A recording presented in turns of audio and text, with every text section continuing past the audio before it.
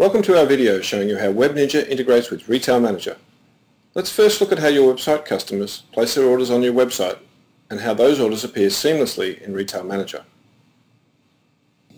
Your customer first finds a product on your website they want to buy. They then proceed through to the checkout process.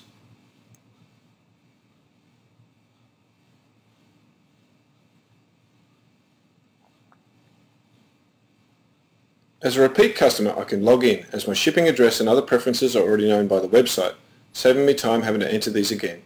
If I was a first-time customer, I could have created an account and processed an interim sales order, or based on Web Ninja settings, have received a notification that my account needs to be approved prior to any purchase.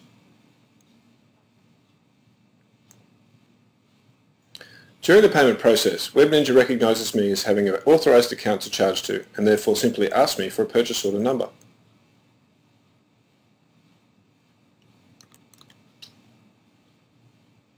I can then complete the payment and order process.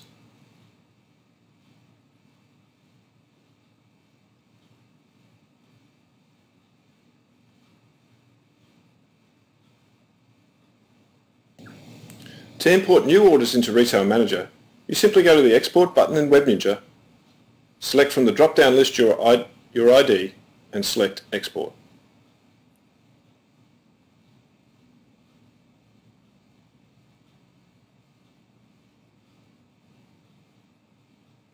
The next screen shows you any new orders that have come through the website.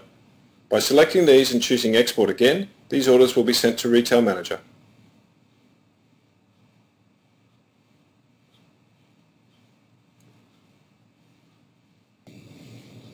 If we now check the account in Retail Manager for this customer, we can see the order is now available for you to process.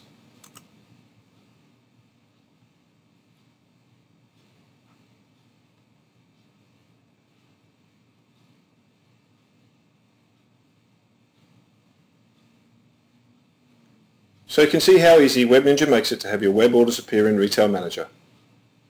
Thanks for watching this video on how Web Ninja integrates with Retail Manager.